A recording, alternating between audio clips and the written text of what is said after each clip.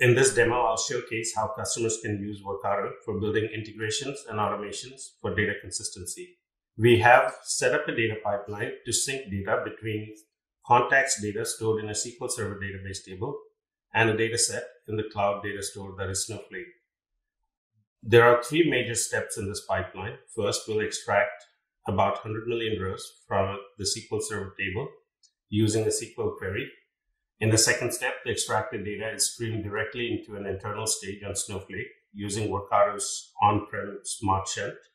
And finally, we'll use bulk copy to move the data from the Snowflake internal stage into a staging table in Snowflake. Now let's get right into the product to see how this works. As you can see, my team and I have been working on several integration and automation projects. I've created a project named Data Consistency for this demo. The project contains two folders that include all the assets we'll use for this demo. There are two types of assets. Recipes are the automations that will move the data, and connections are the authentications for apps that will participate in this process. Here we are looking at a connection for Snowflake that connects to a specific instance of Snowflake that will load the data into and uses the standard username password authentication type. Let's look at the steps of the automation for this data pipeline. The recipe contains a trigger event, which is a time-based trigger which kicks off the automation at a predefined schedule. Then the recipe executes a series of actions for moving the data from SQL Server database into Snowflake. The scheduler trigger in Workato gives ultimate flexibility to define time-based triggers. I can set up the frequency of the run in any unit of time, minutes, hours, or months. Or I can choose visual cron for precision scheduling, like running this automation at 2:45 p.m. on the 22nd of June, only on Wednesdays. The next step is a one-time setup that uses Workato variables to configure standard load parameters like the output file name, name of the source, the staging table name, and the destination table names. As a best practice, we are adding auditability for each load by inserting rows into an audit table that tracks the batch load identifier, Workato job ID that was associated with the load, source and destination table names, start and end times for the load, and the rows extracted and loaded for reconciliation. In step 6, we are executing the SQL query to extract all rows from the source table. The source table name will be replaced with the variable name we provided in step 2. The SQL query is ANSI compatible and can be fully customized to use indexes and other optimization schemes available in the SQL Server database.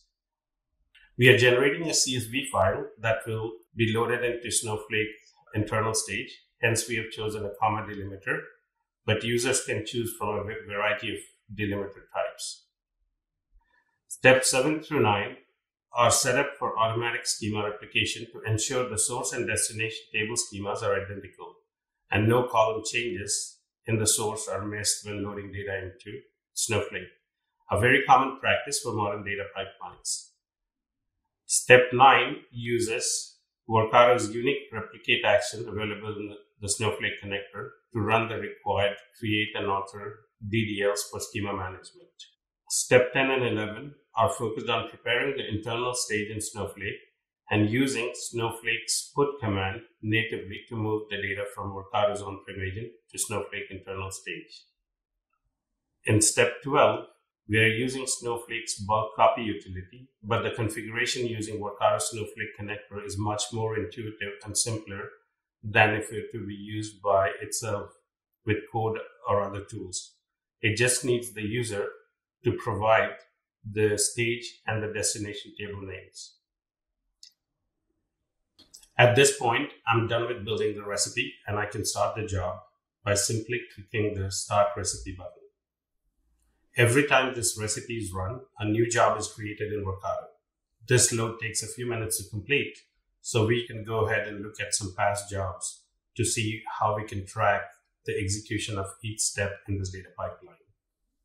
For that, I'll simply go ahead and filter for the successful jobs and choose the latest run.